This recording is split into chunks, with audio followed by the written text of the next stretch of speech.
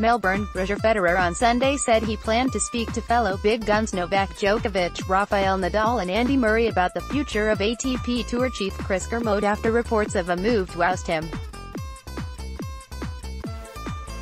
Britain's Daily Telegraph said it had seen a strongly worded email sent out by ATP Player Council member Vasek Pospisil to players ranked between 50 and 100.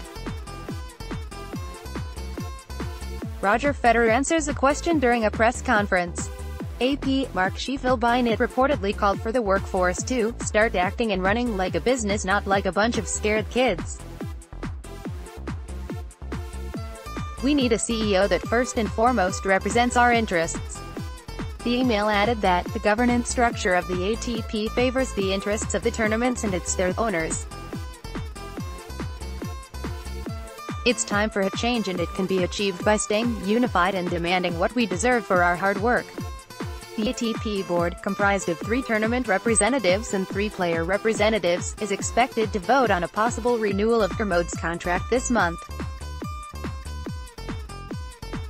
He needs 2 of the 3 board members from each side of the ATP to support him. Federer said he was not on top of what was going on but planned to speak with his colleagues about it. I was going to speak to some of the council members. I'm practicing with one of them this afternoon, Robin Haas, he said ahead of the Australian Open.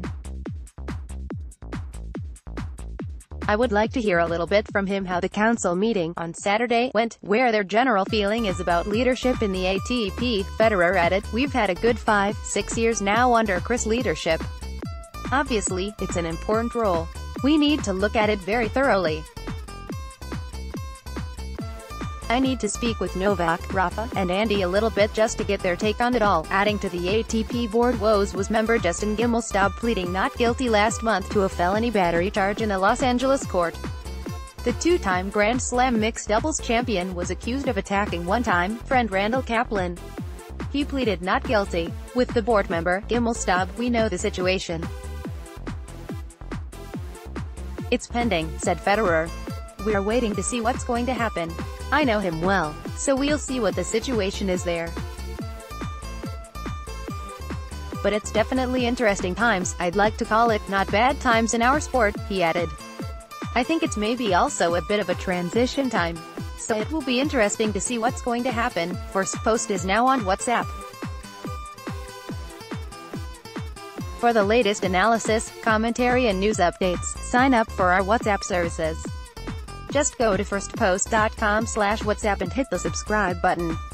Updated date, January 13, 2019, 11:39 a.m.